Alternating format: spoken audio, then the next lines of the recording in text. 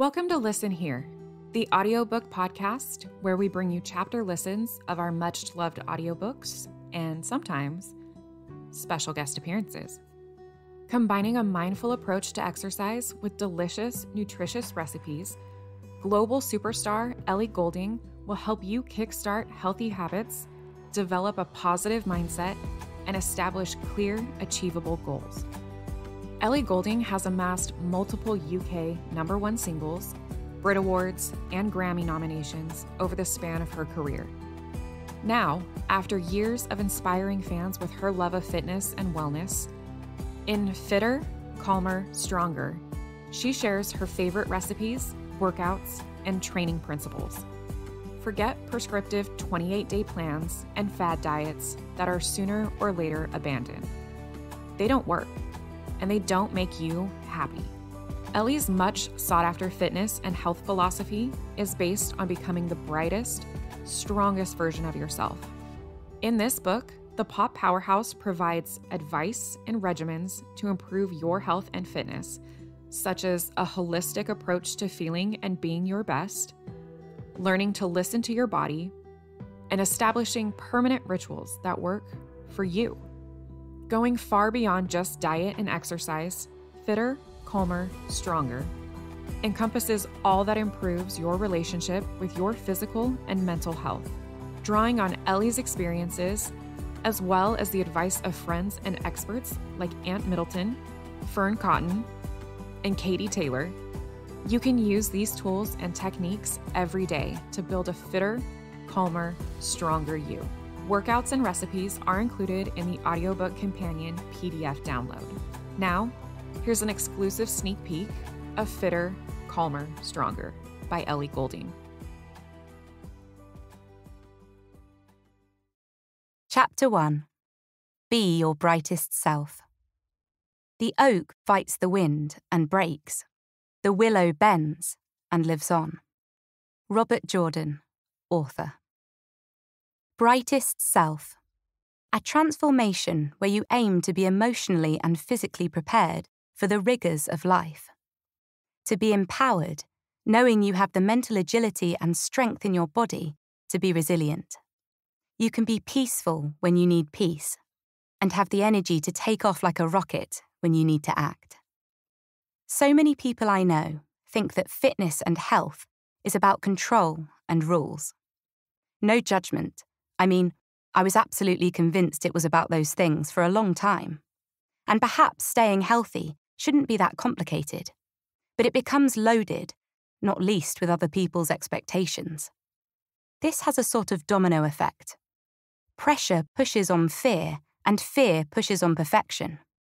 And I know we're all familiar with the latter. Honestly, it's like the Perfection Olympics out there. It is madness. Women in particular have been conditioned to act as if they're competing for the gold medal. But in reality, you just run around in a massive circle, trying to attain an unattainable standard. Have no fear of perfection, you'll never reach it, said the artist Salvador Dali. I think you'll agree he was definitely onto something. But in practice, if you're not a Catalan surrealist painter, it can be difficult to disentangle yourself. Perfectionism often plays out by us seeking control. I've done this for most of my life, and you've likely done a lot of it too. For me, there's a massive misconception when it comes to health and fitness that the more control you assert in order to attain perfection, the more you'll achieve. It kind of makes sense, but it is a trap. Now you know I didn't come to this realization overnight. Neither have I ditched all of my bad habits. I'm definitely a work in progress, but there has been so much progress, as I've actively committed to being in charge of my health and improving my diet, my sleep, and my training regimen. This is a big change. My low days used to be ridiculously low. I just couldn't find a way out of them, and it would set me right back. I often felt as if I were failing, because when I felt down, I wasn't being productive. Then I'd be preoccupied with silly, irrational thoughts about my life, or rehashing some slight argument I'd had with someone 6 years beforehand. Finally, I'd forget to move. Later in the book, I'll talk about how movement is such a restorative, brilliant thing to do. But honestly, I used to forget it was an option. I could quickly set myself up for the shittiest of days. If you recognise any of this, take a moment to think about how and why you can get caught up in some of these traps. Our personal histories are deeply relevant here. I work in an industry that has long been associated with recklessness, booze and substances, interrupted sleep, and constant ups and downs, especially on tour. In short, being a pop star is not associated with balance, sobriety, and a big interest in nutrition and total body conditioning.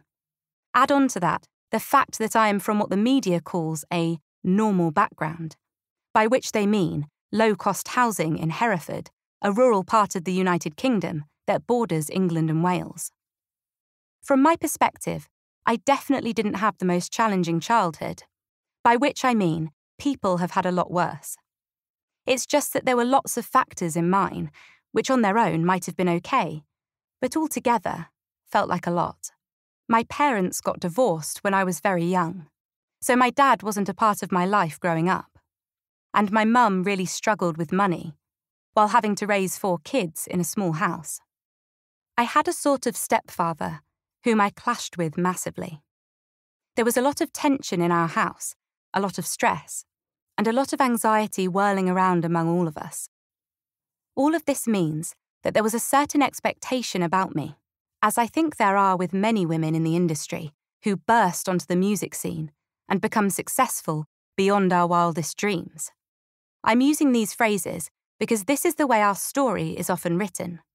By the way, my wild dreams have nothing to do with success. Of course, there have been some crazy moments, and at times I did feel I'd been in the fast spin cycle of a washing machine. But that can be true of any industry. You may well have experienced periods that felt a bit chaotic, where you lost sense of yourself and your well-being went out the window. It's easily done. But what I've always felt is that there is a sense from spectators that they were waiting for the fall. There was a strong sense that my life was bound to go horribly wrong. I think they wanted me to end up as a crumpled little heap, my feet sticking out from under my guitar. In fact, it often felt as if male music journalists thought I had no business even playing a guitar. I think it's to do with being a woman, plucked from obscurity, another very odd phrase. The upshot is that you're often made to feel that you are where you are because you've been granted temporary access. That's quite destabilising, and it can make you feel you have to prove yourself over and over again. Later in this book, I'll tell you more about the pressures that were on me when I started out in the music business and how that affected my health and self-perception. The two are so linked, I think. But even though it wasn't clear sailing, I am proud that I was always able to maintain my training and some of my fitness. In many ways, the practice of emotional survival during my childhood had already instilled in me a strong sense of what was dangerous. So I knew that I couldn't go down a route of excess and extreme, and that exercise or movement, even a quick jog in the middle of a hectic tour, would be the thing that kept me together. But I was still far away from being my brightest self. I was using my fitness to keep on the straight and narrow, or to build stamina, so that I could work even harder. I wasn't using it for me, and I had not yet been able to work out how to balance my creative process with my rational side. As I mentioned in the introduction to this book, good songwriting comes from a difficult place, submitting to pain and reliving trauma, not doing squats in the gym or creating smoothie recipes. I'll get on the subject of friends later, but for now, I just want to say that I love those people who just cut to the chase and are super honest about you. One day, I was working with my friend Nathan, who is my stylist. Our working relationship was fairly new, and Nathan seemed somewhat puzzled by the direction of some of my recent looks, which were very much about being incredibly glossy and involved extravagant hair extensions and that kind of thing. "Can I ask?" he said gently, in a way that I've begun to realise is very Nathan-esque. What is your motivation for your look? I thought. Now that is an interesting question. And just like that, it dawned on me that I was trying to look how I thought the perfect pop princess should look. I realise this is quite a niche story, but I guarantee you'll have your version of it. We can all get stuck trying to recreate the perfect archetype: wife, mother, singer, performer, surgeon, athlete, you name it.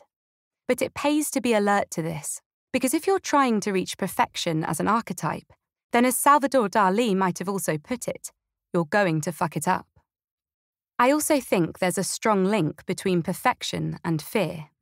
That has certainly been my experience.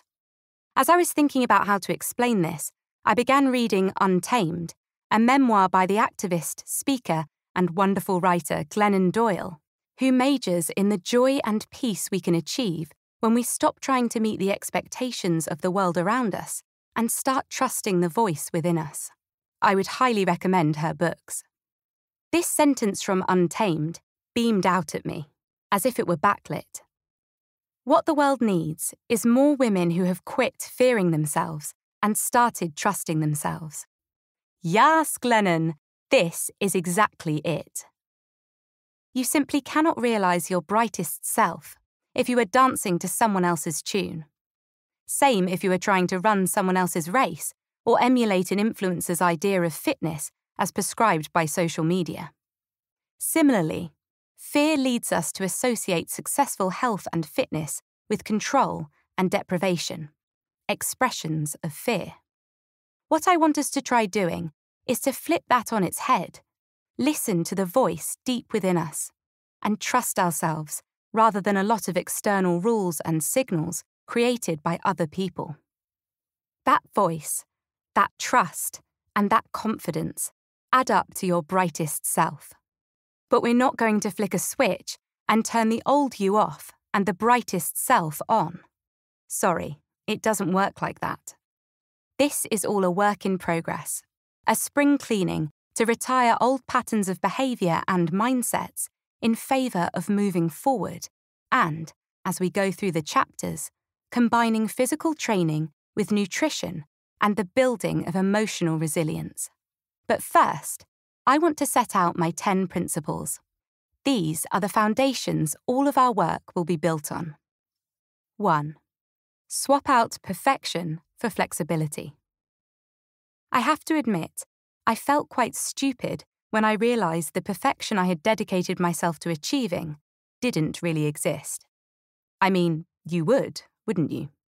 But I also felt a tremendous sense of relief.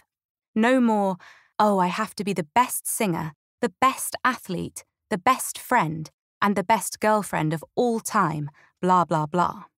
That realisation came just at the right time, because I'm also now a wife and a mum, and I certainly wouldn't have wanted to subject those roles to my perfection quest. Actually, I don't think you should ever lower your horizons. I strongly believe you should try hard and strive to be the best version of yourself in all areas of your life, from career to exercise, because it will make you feel good. But swapping out the complete fiction of perfection, hell yeah. Instead, you are replacing this with the understanding that you need a flexible, agile approach to life.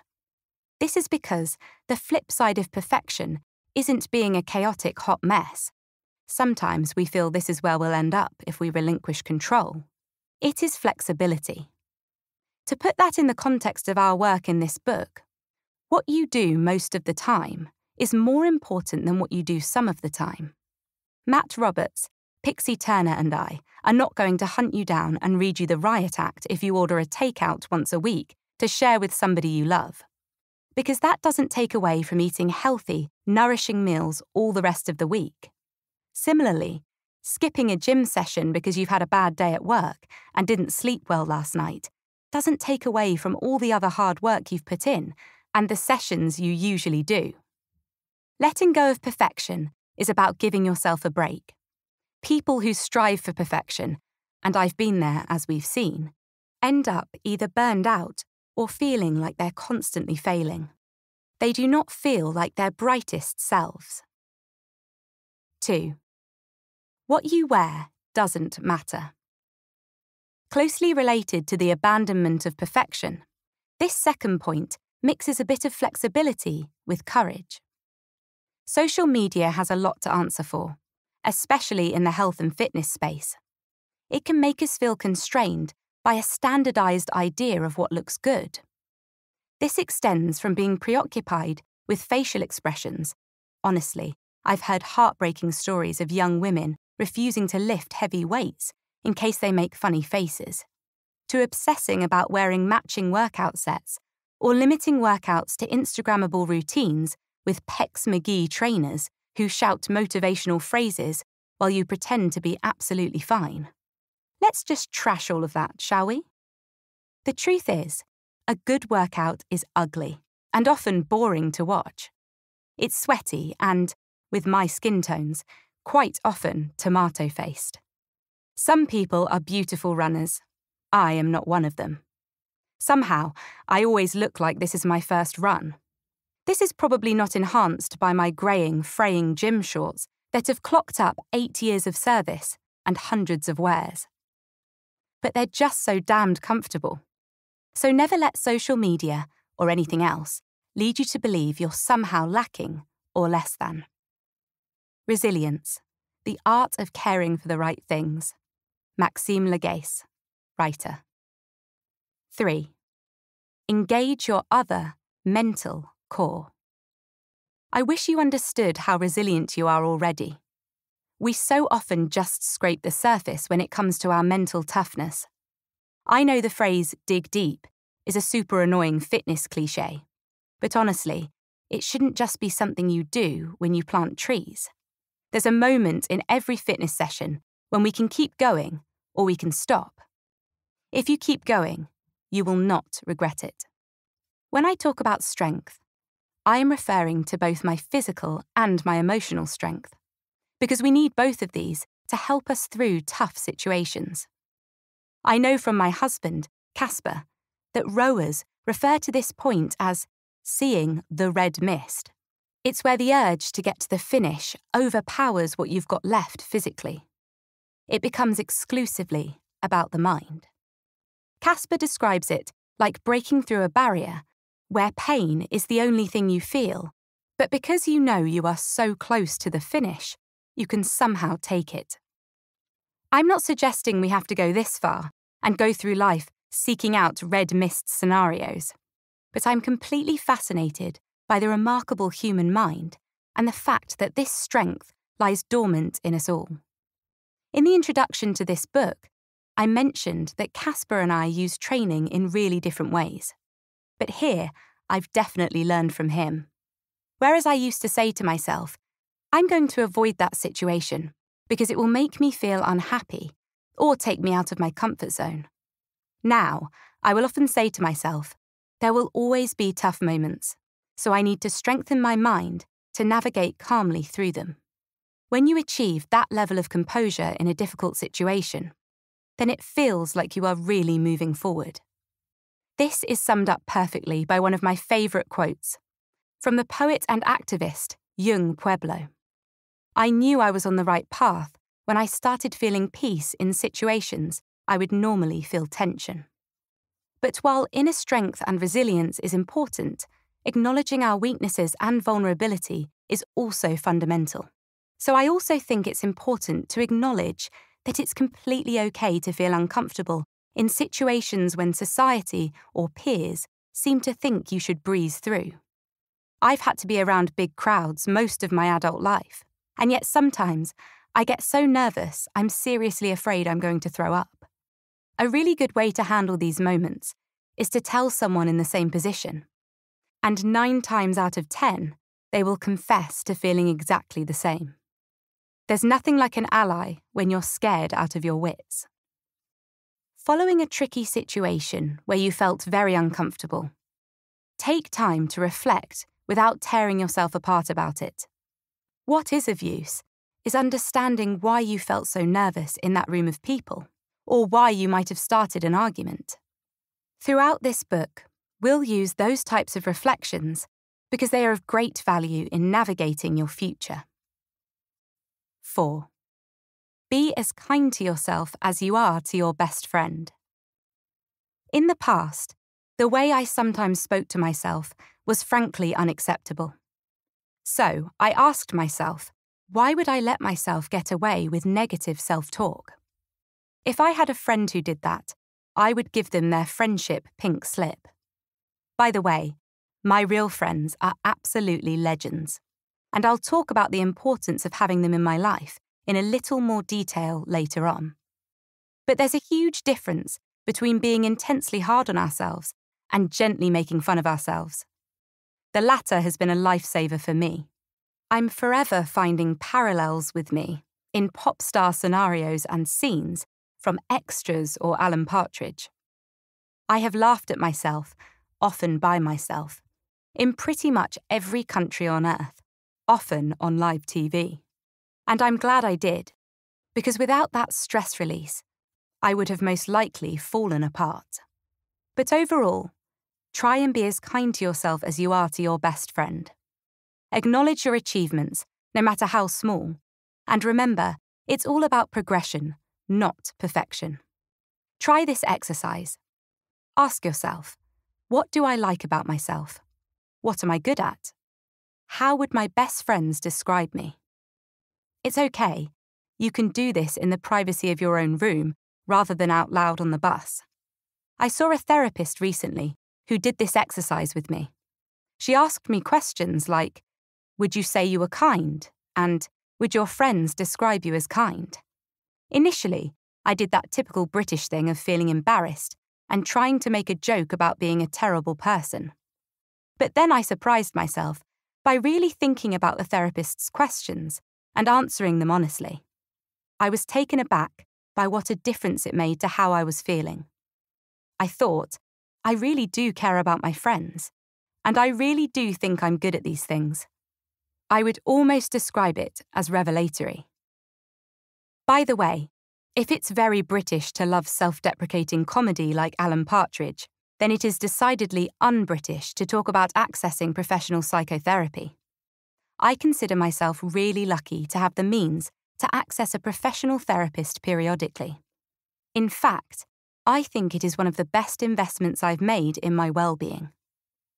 If you feel this route is for you, be sure to find a therapist who is accredited. 5. Remember, you are the gatekeeper.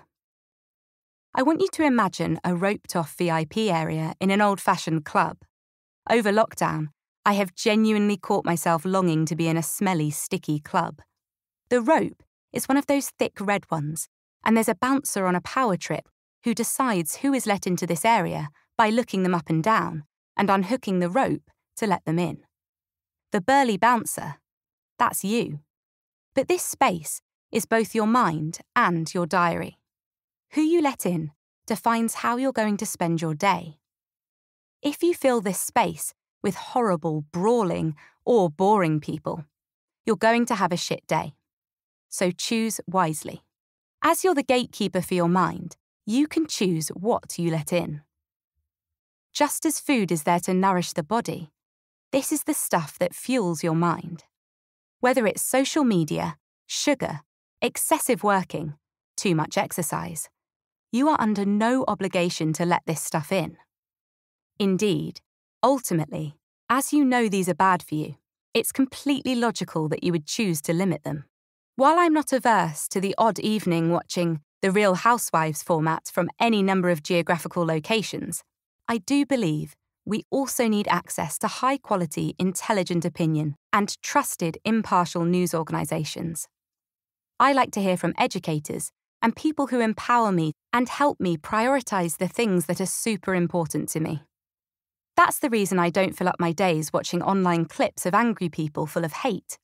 And it's the reason I am trying to limit scrolling on social media.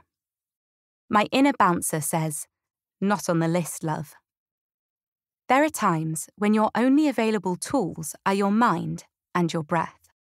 Catherine Carrigan, medical intuitive healer and author. 6. Get serious about breathing.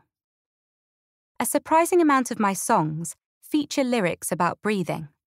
The same is true of other artists' songs too. I think I might be a bit obsessed. But then, I wonder why more of us aren't into breathing, beyond just staying alive. Inhaling deeply and taking that breath right down to oxygenate the whole body is a secret superpower that can boost your training capacity. Yet again, breathing well is an example of something we turn to in times of crisis.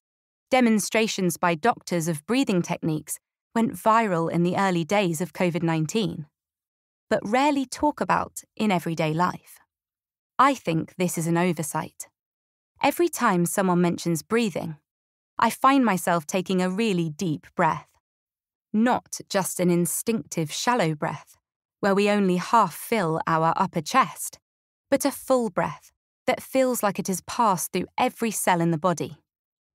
It seems way too easy, but it really is the most simple but effective way of bringing ourselves back into the moment, when we're caught moping in the past or future. When I had my first panic attack, which I'll talk more about in the next chapter, I took myself to the hospital, convinced I was having a heart attack, and expecting to be hooked up to machines. Instead, I was simply given a paper bag and told to breathe, breathe. Whenever I feel stressed, I think about this moment. It's such a clear reminder of the power of our breath and how learning to control it can help our nervous system and calm our senses. In Chapter 6, Find Your Strength, Bar Supremo Katie Miller is going to talk you through a really powerful breathing exercise. I'd love you to remember that breathing can be used for much more than just filling our lungs to survive. Our breath is intrinsically linked to our physical and mental well-being, and learning how to breathe properly can transform your health. Never forget that you have it at your disposal whenever you might need it. 7. Food is your fuel. We'll talk about food a lot in this book. We'll look at our relationship with it, my relationship with it, and how this often needs fixing, especially in Chapter 4, Nourish Your Body. But I want to make some key points now, as these are central to the way I think about health and fitness overall. Food gives us energy, sustenance, and the strength to move our bodies and get through the day. We need to eat, and we need to eat well. I don't think deprivation is ever the answer, especially when it comes to food. Food is there to make us better and stronger, happier and healthier. It nourishes your body and it fuels your muscles, but that only works if you eat the right things. I believe it's so important to understand what we're putting into our bodies and the effect this has on our physical and mental well-being. As much pleasure as a chocolate bar or takeout brings, and I've felt that times 1,000 during pregnancy, it doesn't last as long as the feeling you get when you eat healthy, nourishing food. Be mindful of foods that offer fast but temporary gratification, and educate yourself on the benefits of a good diet. The more you learn about the powerful nutritional and emotional benefits of food, the more you'll want to eat well and enjoy the process of preparing food too. Food is also a complete joy. It binds us to people and can bring comfort in a very healthy way. I'm imagining a Sunday roast, for example. It's delicious, but also heartwarming and good for the soul. It's also the one time, other than Christmas Day, when I actually like to be uncomfortably full. A dinner party with wine similarly offers a moment of escape with friends. How much did we miss that during the long lockdowns of the global pandemic? In almost every culture, food forms a central part of celebration. That means, for billions of humans, food is at the heart of their most cherished memories on Earth. But healthy food can also be joyful, and I think that fact is often ignored. The other day, I made an acai bowl for breakfast, and it brought me an embarrassing amount of pleasure. I had to text at least 5 people to let them know. Sorry, guys. I had it with goji berries, which are sweet and madly good for you. Hemp protein, cacao nibs, which give you a burst of energy, blueberries, raspberries, and chia seeds. I threw it all in a bowl. It was so simple to make. And not only did it taste like heaven, but it overachieved on 5-a-day health advice, and then some. Yep, I get competitive about my fruit and veg goals. And yet, I often have to keep this nutritional superiority quiet to avoid offending those who subsist on sugar and make rabbit food comments when I mention vegan ingredients. I also resent it when people almost shame others for taking pride in their love for healthy food. If you're having junk food, good for you. But don't mock someone for legitimately enjoying something that is a bit healthier. Well, the good news is, there's no keeping quiet in this book. All the recipes included in the accompanying PDF are super healthy and nutritious. But, and this bit was really important for me when I was writing this book, also delicious and joyful, and great to share with friends and people you love. 8. Ditch the comparisons. Were I ever to hold significant office with lawmaking capability, unlikely, I know. First off, I'd ban perfectionism. And next, I'd ban comparisons. Every journey is individual, so never compare yours to someone else's. It is simply not useful. Nor, when we come to health and fitness, is it credible. We've all been brought up differently, with our own childhood and influences along the way. We all have different genetic makeups. We store fat differently. We have different hormone levels, different body shapes, different likes and dislikes, different fitness levels, different pain thresholds, and different motivations. That is why life is unique for all of us. So, for example, mindlessly eating the same food as someone else you admire the look of really doesn't work. You need to listen to and understand your own body, a subject we'll move on to soon. At this point, I'm going to return to the subject of social media. I find a lot of people's comparison obsession takes place on Instagram these days, and there are reasons to be really careful of this. Social media platforms, such as Instagram, can distort our reality. According to psychology researchers such as Danielle Wagstaff from the Federation University in Australia, I came across a fascinating article where Danielle describes the way in which our brain compares the images of influencers that we follow to create a schema, a cognitive representation of your sense of self and of other people. Back in the day, your social circle was formed of friends and family, she explained in the piece. Now you have access to all of these influencers. That means our perceived social circle is enormous. It would be too exhausting to make a judgment every time you saw a new image of someone from this circle. So cognitively, your mind automatically creates an average. But the problem with this average, according to Danielle, is that all the images you're exposed to on social media are highly curated and edited. Even no filter, no makeup shots are selected, meaning that the average that your brain creates is not a true representation of someone's lifestyle, attractiveness, or income. If you're constantly being presented with false information or information that is biased, then your schema is biased. It doesn't represent the real world, she concludes. 9. The destination is not the point. I used to fixate on making songs that would chart high, hustling designers to secure the best outfits I could, and always trying to be on top. Because anything less wasn't good enough. But then came the dawning realization that this strategy completely missed the point.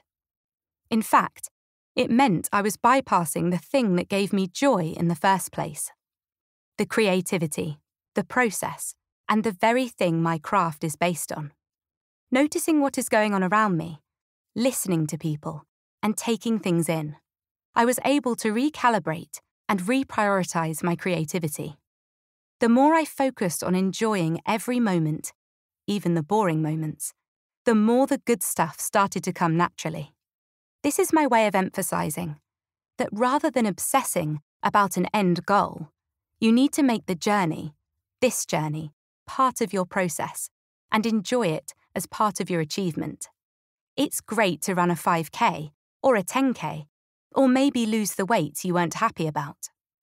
But I would advise that you don't worry too much about achieving an end goal. In fact, my hope is that we forget big health goals and start thinking about good health as a sustainable, long-term way of living. I really believe there is so much satisfaction and peace of mind when you know you made extra effort to become a stronger version of yourself. 10. Hold yourself accountable. This might sound a bit tough and a bit like something a teacher might have said to you at school, but it is truly liberating to acknowledge that you are accountable for your own health and well-being. At the risk of sounding a bit weird, I almost think of it like I've signed a contract with myself. I'm not talking about making it a big deal, like the Magna Carta, with trumpets and a formal declaration at Runnymede. But even a tacit acknowledgement to yourself that you are on the case here will work. What are you committing to? Well, just to knowing that there is no magical force at work here. This is not luck, but consistent commitment and hard work will really help you to turn all of this self-knowledge and hard work into consistent progress. And the truth is that from time to time, you'll lose your mojo and motivation. We all do. You'll eat a donut instead of going for a run. Good. A, thank you for keeping me company in the being very human stakes. And B, you may well have needed it. But because you're in a serious relationship with your fitness and you've made this contract, you will always have that link back. You will correct your course, pick up your routine, and recommit. Because that's what you do. I really find this helpful. Because for me, it's about approaching everything in a connected, sustainable, and balanced way. These are ways of being and living that you will stick with for the long term, and it should feel great to know and understand that. Do you love books? Of course you do. That's why you're here. So we want to let you in on our secret book club BFF, Page Chaser. Page Chaser is an online community for book lovers. From fiction, self-care, spirituality, and more, they're here to bring you what's bingeable and quizable. Page Chaser's community is constantly working to fill your TBR list. Follow their blog, sign up for their newsletter, or check out their Instagram lives, stories, and reels for sneak peeks and join in on the fun. Everything from new releases, deals, and monthly giveaways, there's something for every book lover at Page Chaser. Connect with Page Chaser on Facebook, follow them on Instagram at page.chaser, or sign up for their newsletter at pagechaser.com and let them know what you love reading. Now tell us, do you dog ear? Thank you for spending time with us, and we hope you enjoyed this episode of Listen Here. Check back next week for more audiobook samples and maybe a special guest or two. Follow us wherever you listen to podcasts or find us on Instagram and TikTok at Listen Here Podcast. And visit our website, listenhearepodcast.com, for more information or to find the books we've talked about.